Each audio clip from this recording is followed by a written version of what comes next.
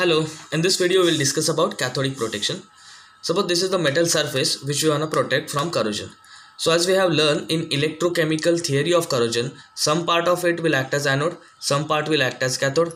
In the anodic area, the metal will oxidize to its ion and it will generate some electrons. So these electrons will flow toward cathode, and at the cathode these electrons will be used for these three reactions: electroplating, liberation of hydrogen and absorption of oxygen, right? So as electrons are getting consumed, the process will continue, right?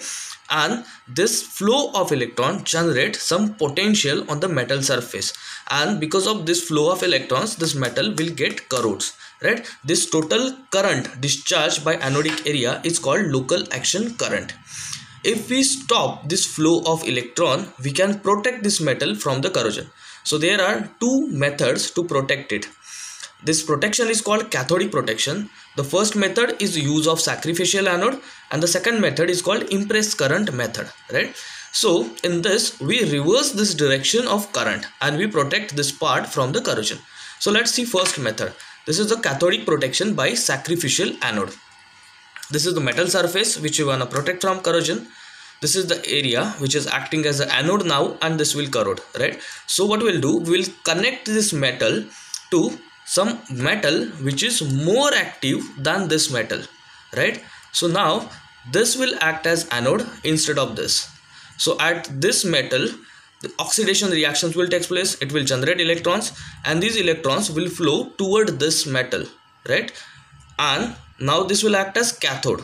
So instead of this metal which is acting as anode, which is more active than this, will corrode, right?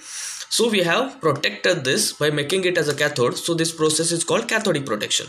These are some examples. Suppose if you have taken Fe, these are some metals, zinc, aluminium and magnesium, which are more active than Fe, so we can use them for the protection of Fe. And these are some examples which are less active than Fe.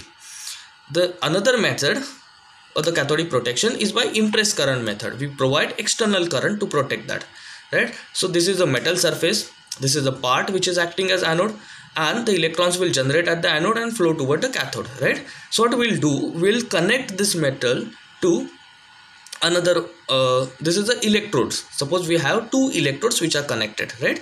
So we will apply external voltage. What we are saying, this part which is acting as anode generating electrons, and electrons will flow toward other electrodes, right? If we apply same potential, equivalent to local action current, then there will be no flow of electrons, right?